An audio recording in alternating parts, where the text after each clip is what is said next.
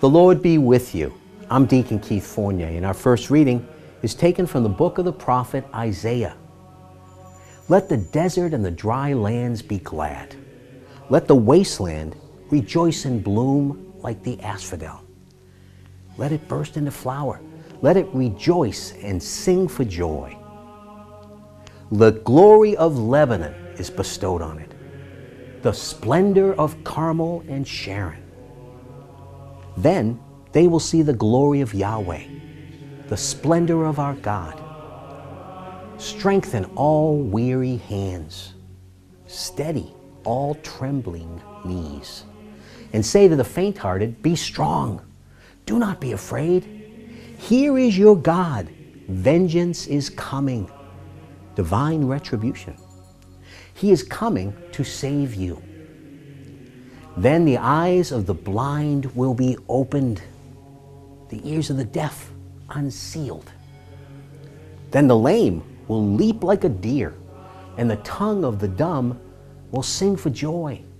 For water will gush in the desert and streams in the wastelands. The parched ground will become a marsh, and the thirsty land springs of water. The lairs where the jackals used to live will become plots of reed and papyrus, and through it will run a road for them and a highway which will be called the sacred way.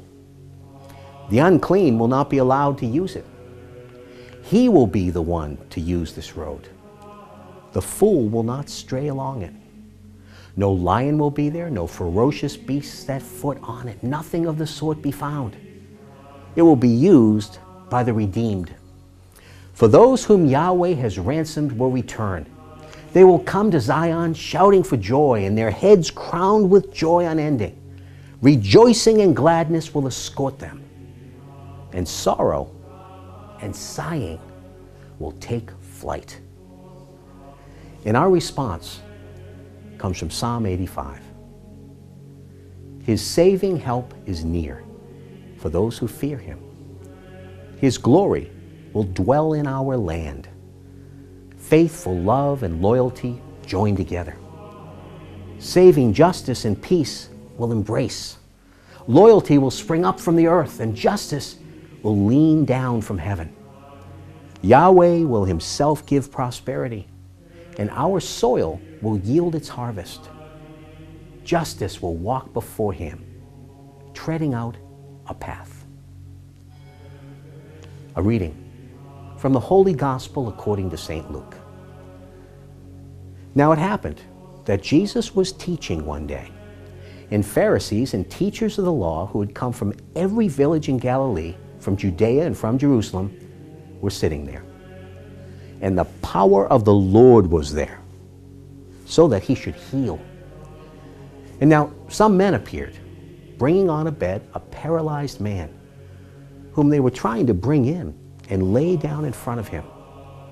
But as they could find no way of getting the man through the crowd, they went up onto the top of the house, and they lowered him and his stretcher down through the tiles into the middle of the gathering in front of Jesus.